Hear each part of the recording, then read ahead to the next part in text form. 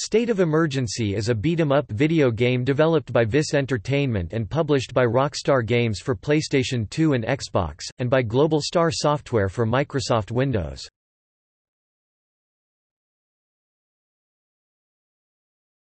Plot.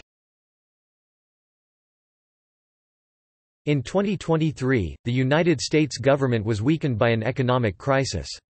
In response, the American Trade Organization, most commonly known as the Corporation, builds a paramilitaristic force and overthrows the government, taking over the United States of America and establishing a corporatized totalitarian police state.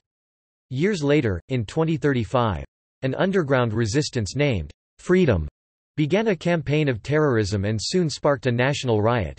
The corporation declares a state of emergency. The game takes place in the fictional capital city. The player joins Freedom in an attempt to overthrow the corporation. They must play as one of a selection of 5 characters who each have their own unique backgrounds.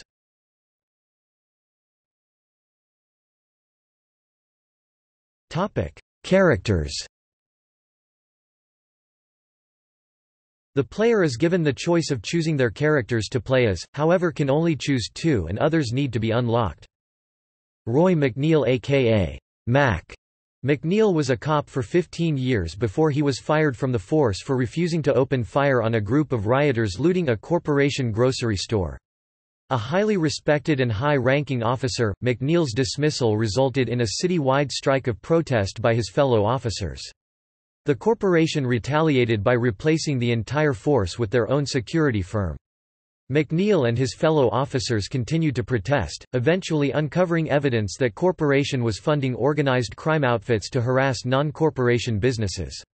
When the ex-officers attempted to air their findings, key members were assassinated, prompting McNeil to go into hiding. He has since been instrumental in organizing the underground revolutionary group, Freedom. Anna Price aka Libra. Anna was an up-and-coming criminal attorney who once believed in the corporation model of rebuilding America until she was blackmailed by the security forces to falsify evidence against political prisoners. When Anna refused to railroad her clients and threatened to expose corporation, she paid a horrible price. A car bomb planted by corporation thugs killed her husband and daughter, but she survived the blast. Believed to be officially dead, Anna has now hooked up with Freedom seeking revenge on the fascist state. Hector Soldado aka Spanky. Spanky remembers the way his neighborhood used to be. Although it wasn't always the nicest place to live, it now seems like paradise compared to the veritable war zone that it has become. Overrun by state-sponsored death squads and gangs, the corporation has launched a war of attrition against the forgotten people of Spanky's neighborhood. Once a hardened gang member, this charismatic figure has now turned his efforts to organizing his community into an armed resistance against the corporation. Ricky Thang aka Freak or Freak.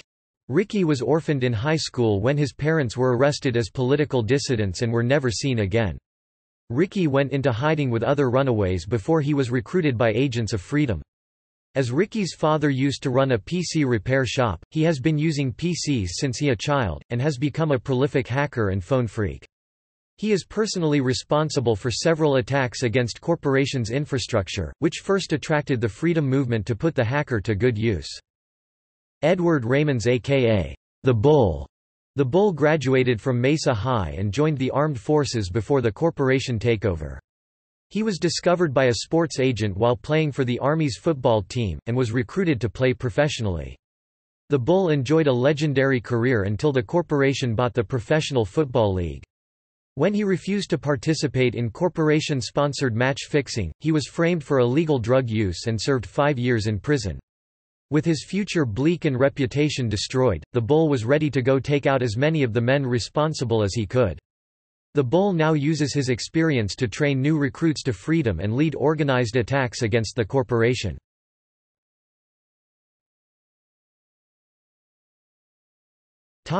Reception. By July 2006, the PlayStation 2 version of State of Emergency had sold 700,000 copies and earned $28 million in the United States. Next Generation ranked it as the 90th highest-selling game launched for the PlayStation 2, Xbox or GameCube between January 2000 and July 2006 in that country.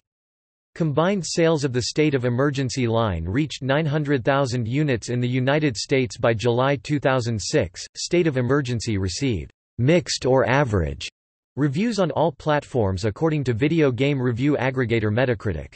The game's strengths were considered to be the value for money as a budget title, the simplistic fun offered, the technical achievement of having hundreds of people running around on a modest system, and the satirical sense of humor. Weaknesses cited include gameplay that might be considered too simple, and a poor multiplayer mode on the PC. FHM gave the PS2 version a score of 4 stars out of 5 and called it, "manic, frenzied and violent gaming at its gripping best." The Cincinnati Enquirer also gave the same version 4 stars out of 5 and stated that, "This new bad boy of the video game industry is extremely fun to play for those old enough and mature enough to purchase it as a campy stress releaser at the end of a bad day." However, Maxim gave the same version a score of 6 out of 10 and said, "Such virtual destruction may once have seemed innocent, but these days the whole thing hits a little close to home." Entertainment Weekly gave said version a C, saying, "4 levels are too few to stay interesting for all 175+ missions, which are too bloody repetitive." The Village Voice gave the Xbox version a similar score of 5 out of 10 and said, "In Revolution mode, a series of nearly identical, frustrating mini-missions.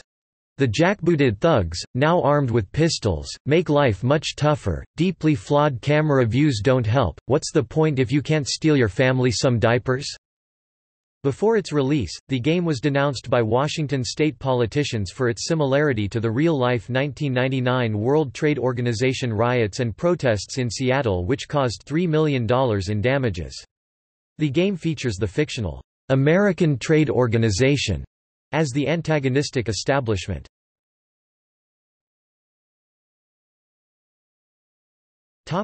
Sequel. A sequel, State of Emergency 2, was released in 2006.